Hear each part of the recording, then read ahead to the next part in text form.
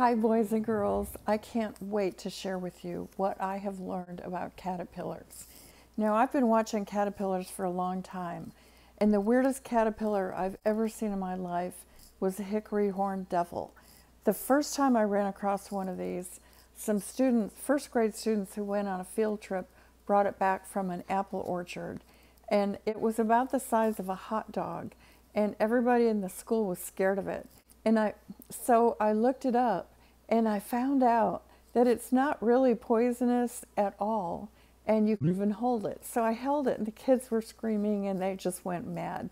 But these hickory horned devils stay underground for about a year and a half before they come out as just a regular brown large moth. Monarchs. They have a really, really cool larval stage. So they come out of the egg after about 3 to 5 days, and you can tell the egg is ready to hatch because it'll have a black spot at the top. And that black spot is simply the ocelli, or their 12 eyes that are huge. They're massive. They're like half the size of the caterpillar. They don't really do much. They can't see like you and I do. Caterpillars have 4 tentacles, 2 on the front and 2 on the back. And their tentacles are used for feeling and smelling. Now the tentacles in the front of their body is much larger than the tentacles in the back. And caterpillars have 5 plus 3, which is 8 segments on their abdomen. And then they have 3 segments on the front of their body in their thorax. Now out of the 3 thorax segments come the 6 legs. Because caterpillars are insects, they have to have 6 legs. So those 6 legs come out of the first 3 segments. And then the 10 prolegs, 5 on each side of their body, come out of the next 5 segments. And then there's 3 segments beyond that. And the prolegs come out of their abdomen. So the prolegs are just soft, squishy appendages that help them stick to things and kind of allow the caterpillar to climb up and down twigs and trees and buildings or whatever, wherever it wants to go. But the thorax legs help it to hold on to leaves and little bits of food. Now caterpillars have something called a cuticle. The cuticle is the outside of their body, and it's kind of like a skin sort of outside of their body, but it's called cuticle because it's a little harder than skin, and it's their exoskeleton. They don't have bones in their body like you and I do. They're kind of soft and squishy, and it's easy to squish a caterpillar, so please don't pick up a caterpillar if you brought one home from my class. But their cuticle is probably the hardest part of their bodies, and their cuticle cells don't grow. So when the caterpillar eats and eats and eats, which it does for 2 weeks to a month, it has to grow. So what happens is those cuticle cells break off and a new cuticle forms underneath that.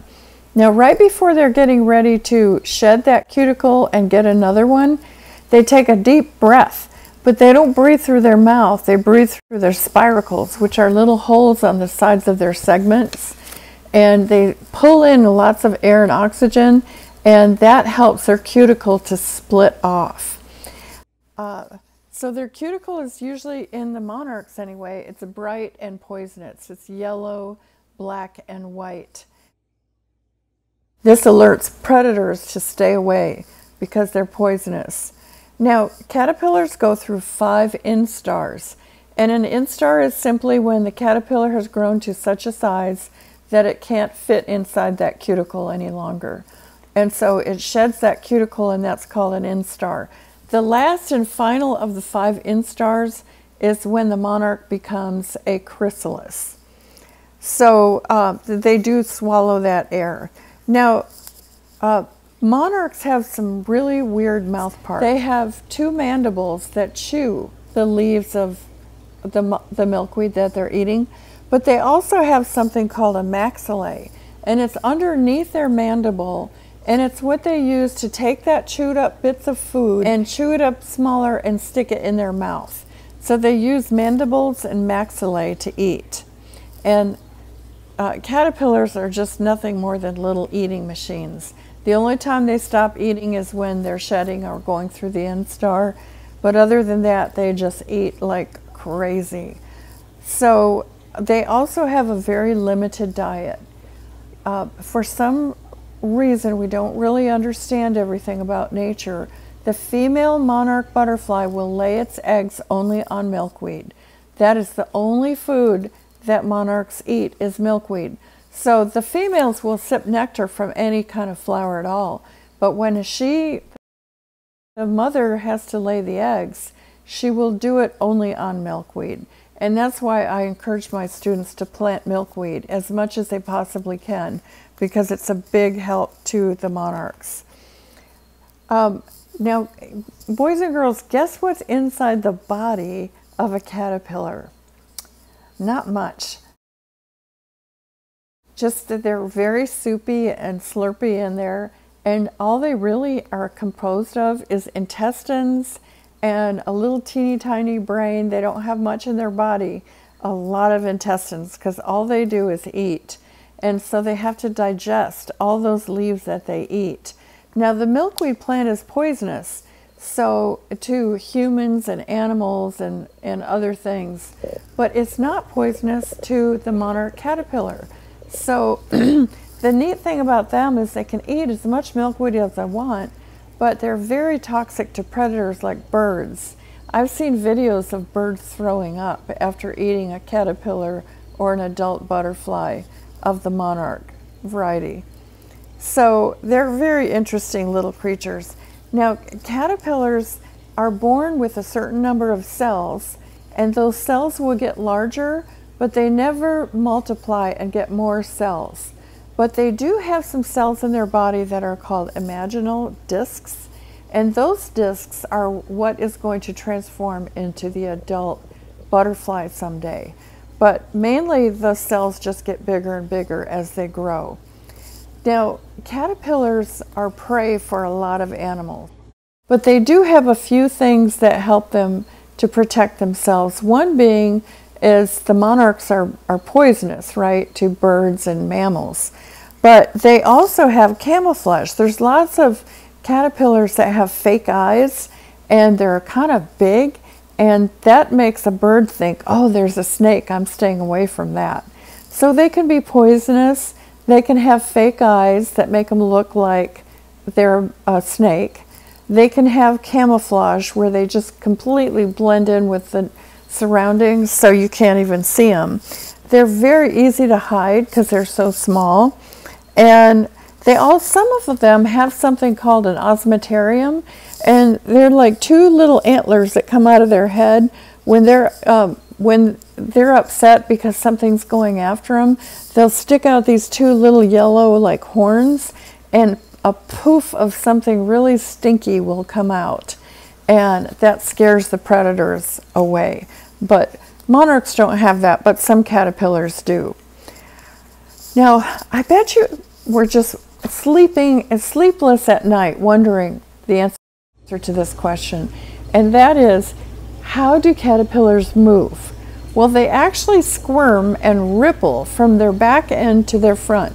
So their back end will contract, and that kind of causes all the segments to go back and forth, and it causes them to move forward in a direction that they want to go. So they have a rippling and a contracting sort of way of moving, where they take their segments and they move them back and forth with their muscles. They also breathe through spiracles. Spiracles are little holes in the sides of their segments. And I think I have some pictures of spiracles I'll show you that are very, very fascinating. They do not breathe through their mouth like you and I do. They breathe through spiracles that contract and get larger, so the oxygen goes in and out. Caterpillars also have something called setae, which are just tiny little hairs on the sides of their body, and the hairs pick up movement or location, and they send that information back to the brain of the caterpillar. And the brain is not large, let me tell you. They also have something called a spinneret, which is a tube under their lower lip. And out of the spinneret will come a liquidy, stringy substance like saliva. And when it dries, it looks like silk from a spider, like spider silk.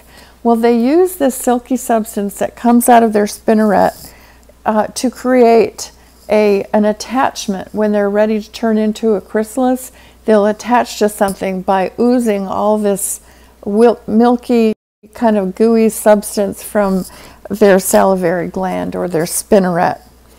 Now, most caterpillars live for 2 weeks. They can live up to a month if the conditions are right, like if there's a lot of rain or if it's chilly and they don't eat as much. But generally, monarchs live for about two weeks to a month at the most.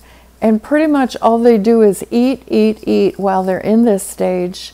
And while they're eating, they will take breaks 5 times when they're going through an instar, when they can't eat because they're splitting their skin off.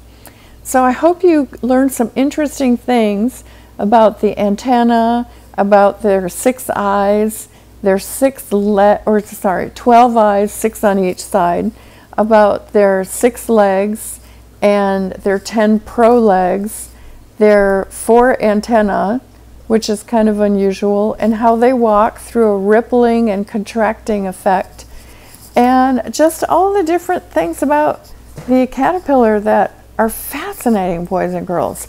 I hope after watching this you get so excited about caterpillars that you want to run outside and find some for yourself. I think they're really cool, and I especially like the monarch caterpillars because they're the coolest of all.